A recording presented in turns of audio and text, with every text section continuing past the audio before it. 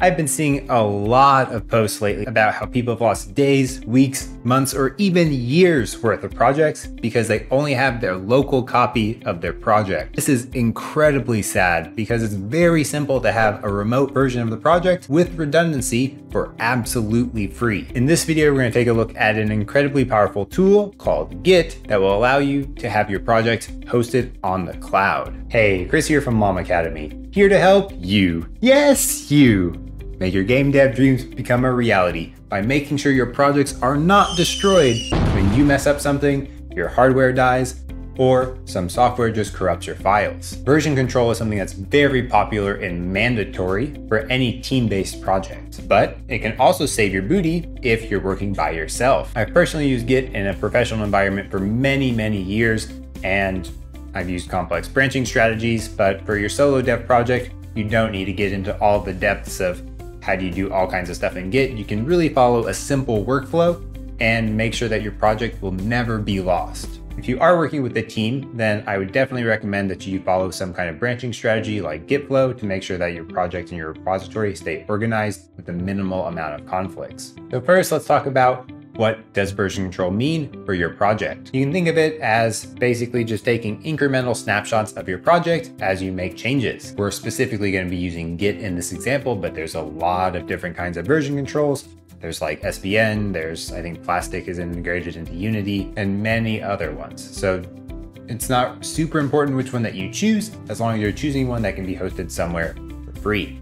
In this case, Git is one of the most popular ones in the world, so very easy to find free cloud hosting for Git. Keeping in mind that version control is just keeping a list of snapshots of your repository, that should be really obvious how this can help you if something bad happens on your local machine. If you have hardware failure, if you just accidentally delete some files, you can simply go back to the last snapshot and you've lost a minimal amount of effort. Let's go over just basics of how does Git work at a really high level. We don't need to drill down into the depths of all of the things that you can do in Git. We're going to get into what I call the SoloDev Workflow, which is a really simplistic way of working with Git where you don't need to know about almost anything about it except a couple commands or the UI that we're going to look at a little bit later. If you end up running into a situation where there's a lot of stuff going wrong, then because we're using one of the most popular version control systems in the world, there's a lot of resources on the internet to help you out with that. So when we start using Git, it's really important to know that there are two copies of your project. One is on your local and one is on the remote server. So we call our local machine the local and the remote server the remote. Let's take a look at the SoloDev workflow. Step one is you make whatever changes you're gonna make. Implement new features, fix some bugs, experiment with stuff, whatever you need to do. Once you've completed that or you're done working for the day, step two is commit. You commit your changes to the local repository. That's one click of a button in Visual Studio. Whenever you commit, you provide some message just to say, hey, this is where I am, something like that. So that way, if you need to come back later, you understand what's the state of the project whenever you check out that revision. Really, how frequently you make commits and how frequently you push is entirely up to you. I personally do it on a feature level, but that runs a risk of if something happens and let's say it takes me 2 weeks to implement some feature. If something happens in that 2-week period, I lose all of my work because I didn't commit anything and I didn't push anything. If you make commits every day, then at most you're gonna lose 1 day's worth of work as long as you push it. So choose your length of time that you wanna make commits for and follow that pattern. Step 3 is you push those changes to the remote. If you're working again as a solo dev, this is all that you need to do. Make changes, commit changes, push changes. From Visual Studio, you can do commit and push in one step, which means there's really only 2 steps to do. 1, make your changes. 2, click a button on the Visual Studio UI and you're done. All these words I'm using intentionally because these are the names of commands in the Git command line. Personally, I don't use the Git command line for almost anything. I always use a UI because it's just easier to use a UI. It can orchestrate stuff for you, make multiple commands with 1 click of a button. It's just easier. Because most likely if you're watching this video, you probably already have a project and you want to back up that project.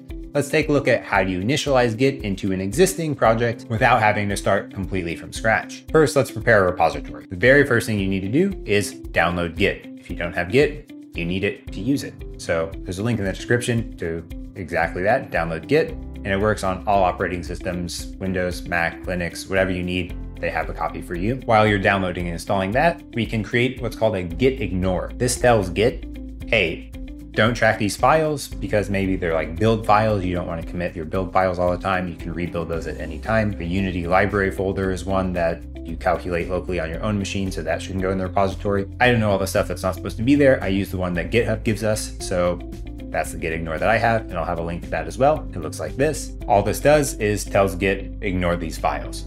Gitignore, it makes sense. One other thing that you can do to add stuff here is maybe if you have an open source project and you have some assets that you are not allowed to redistribute, you can ignore those from the Git repository, and then your project can be free open source while you're still using assets for maybe the final build. In my own videos, sometimes you'll see that because I have some assets from the asset store, like the Unity particle pack. According to Unity EULA, I'm not allowed to redistribute those, so I'll always exclude those from the GitHub repository and tell you to download that yourself. All you have to do to set up this gitignore is create a new file called .gitignore and paste the contents of what GitHub gives us into that file, and make sure you created this at the root project level. So that's the same level that the assets folder is in, not inside the assets folder, at the top level of your project where the asset folder is. At this point, you should have Git installed. So what we're going to do is initialize the repository. We're going to look at two ways to do this. One, using the Git command line, which is actually the only time I use a command line because GitHub tells me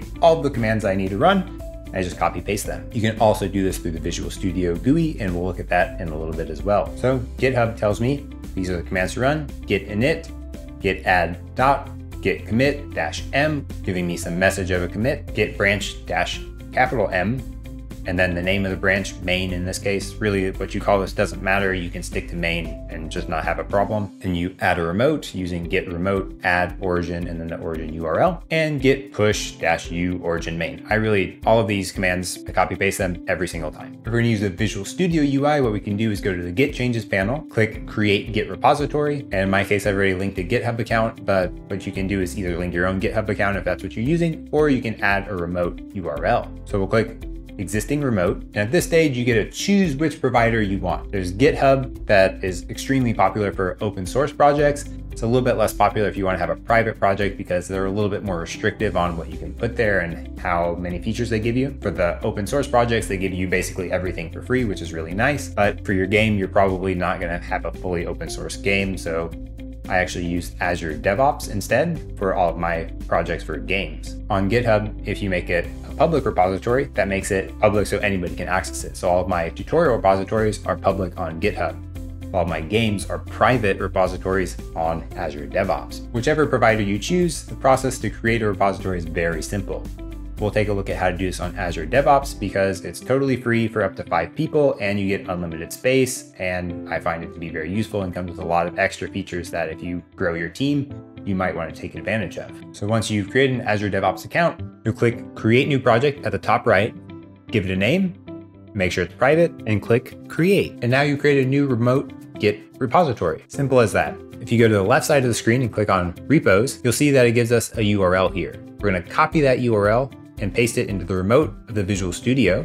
And that gives us the ability to now click create and push. Once we do that, it'll probably ask you to log in. Just provide the same credentials that you used to log in to the Azure portal. We have our initial copy of our repository as it is today, backed up on Azure DevOps, so on the cloud. So that gives us our remote hosted repository with redundancy where they're guaranteeing essentially that we're not going to lose our code. If we start following the workflow that we outlined earlier of making incremental changes, committing and pushing those changes, then we're not going to lose our project with any more code than the last snapshot that we had. So now we've covered how do we set up our project so it'll be hosted on the cloud, but we've not really covered how do I get it back in the event of a disaster. So let's walk through a couple of the use cases of how do we recover if we get into a bad state. So the first state maybe that everyone's most concerned about is my computer dies, my hard drive's fried, maybe my entire disk gets corrupted, just your project's gone, there's no way to get it back anymore. What we can do is use the command line to do git clone and then use that URL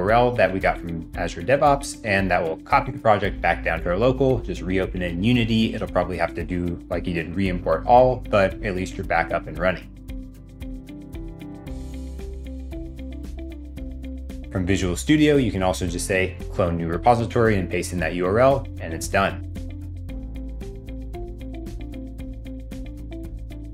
In the event that maybe you deleted something that you weren't supposed to delete, you did like shift delete in Windows where it's gone, it's not even in the recycle bin.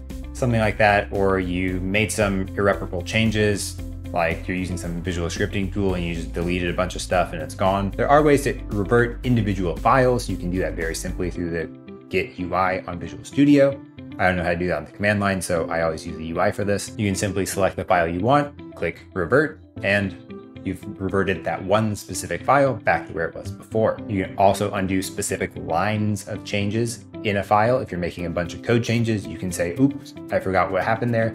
Bring up the Git UI in Visual Studio, show a diff, and just undo the individual changes on a line-by-line basis that you want to do. If you've totally messed up your project and you need to go back to the last working copy, you can run the following commands: git reset head -- hard and git prune. That will remove any new files that were added as well. Or from Visual Studio, you can just click in the Git Changes panel, undo changes, and that'll reset everything back to where it was when your last commit was. It's really important on these two parts though that you keep in mind this is going to irreversibly undo any changes you have on your local since that last commit. That's why it's really important that you commit and push often, because if you run one of these commands that I just outlined, those are really dangerous operations to undo any local changes that you have. There are a lot more powerful features in Git that I didn't cover in this video. Remember that this is targeting solo developers, so the workflow I've outlined is if you're not working with a team. If you are working with a team, I highly recommend that you follow some kind of branching strategy like Git flow. I've got a link in the description to that as well. That way you can more reasonably handle changes, branches, new features, and of course,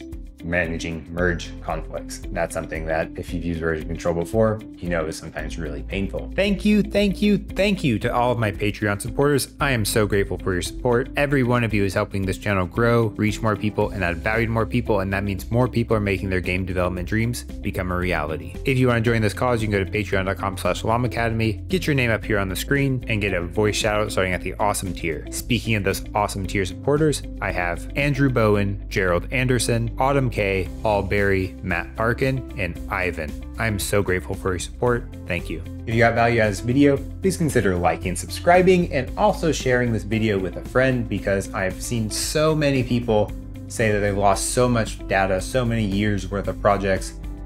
It's really horribly sad. So share this with somebody who you know isn't backing up their project. Let them know there's a way that's free, minimal effort to have it working. Just save your projects, please. I don't want to see any more. I don't want to see any more where people are saying, oh, I've lost 7 years worth of projects. It's really heartbreaking. So please share this with somebody who needs it. And new videos posted every Tutorial Tuesday. I'll see you next week.